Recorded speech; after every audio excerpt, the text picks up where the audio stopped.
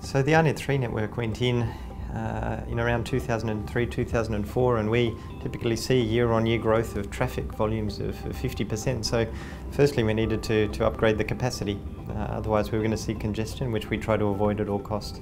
Secondly, add in some private connectivity services for our customers, and then thirdly, a bunch of back-end improvements to add new tools and processes and abilities to make the network just work better for ourselves and our customers. The difference between AARNet 3 and AARNet 4 are fairly wide-ranging. The IP routed network has been upgraded from Juniper M320 routers to Juniper MX series routers, which are capable of and are running 100 gigabits per second.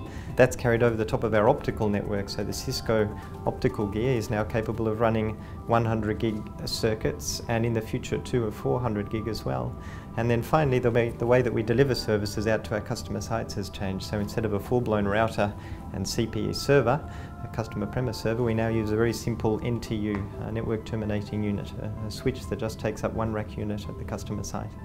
The services that we run, the standard AARNet routed access service, that is what we've always run, and we'll continue to use that as our flagship service. So that's giving routed access to other AARNet customers, the research and education community internationally, and the commodity internet.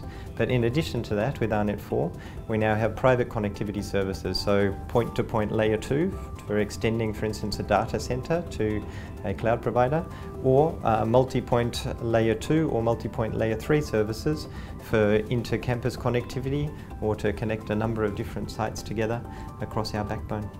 There are various applications that these network services can enable for customers. So an example of that might be a school who's taking up a hosted off-site backup service. A point-to-point layer 2 service that is extended to anywhere nationally on our backbone can enable that school to ship their backups off-site. Or another very popular one is connectivity to Amazon, so the AWS, Amazon Web Services Direct Connect service. We can deliver anything up to 10 gig or beyond from a university campus to the Amazon infrastructure in Equinix in Sydney. In recent years, research has been increasingly about big data, and so for Australian research to be able to share and collaborate both nationally and internationally, the AARNet 4 network is intended to give them the tools and the capacities and the capabilities to do so in the short term and in the long term.